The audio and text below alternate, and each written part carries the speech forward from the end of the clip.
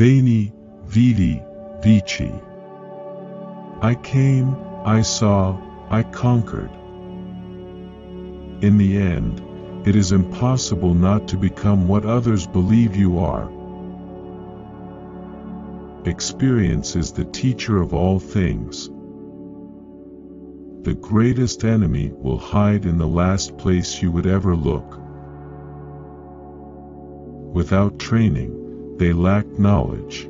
Without knowledge, they lacked confidence.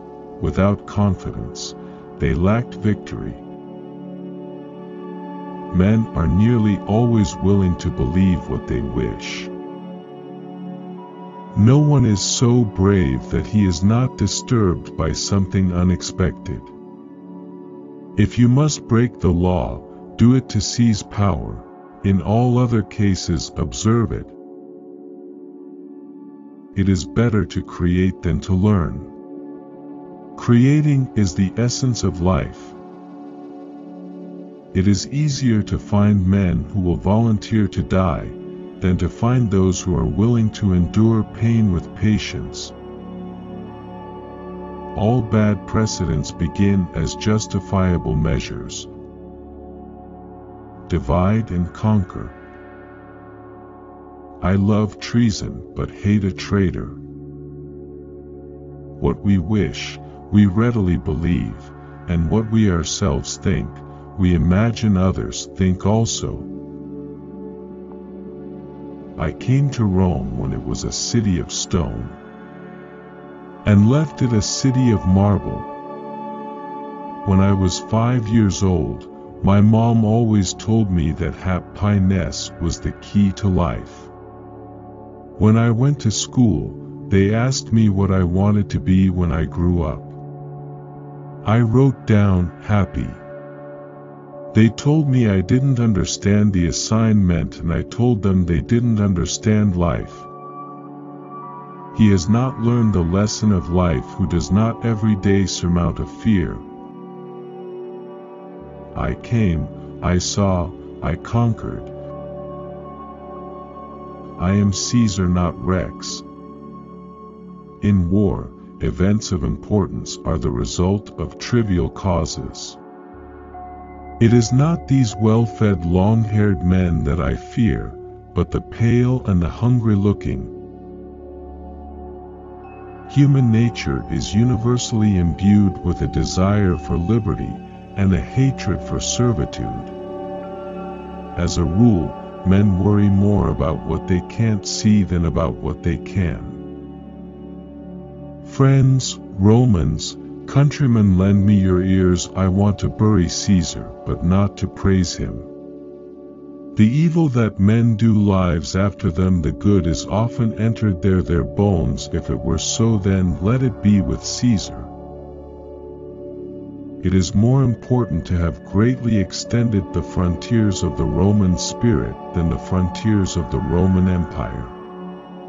Speaking of Cicero, he therefore built a bridge over the Saône and led his army across. Alarmed by his unexpected arrival and seeing that he had effected in one day the crossing which they had the greatest difficulty in accomplishing in 20 days, that there was no doubt that the Helvetii were the most powerful of the whole of Gaul, he therefore proceeded to build a bridge a little above the place where he had crossed before.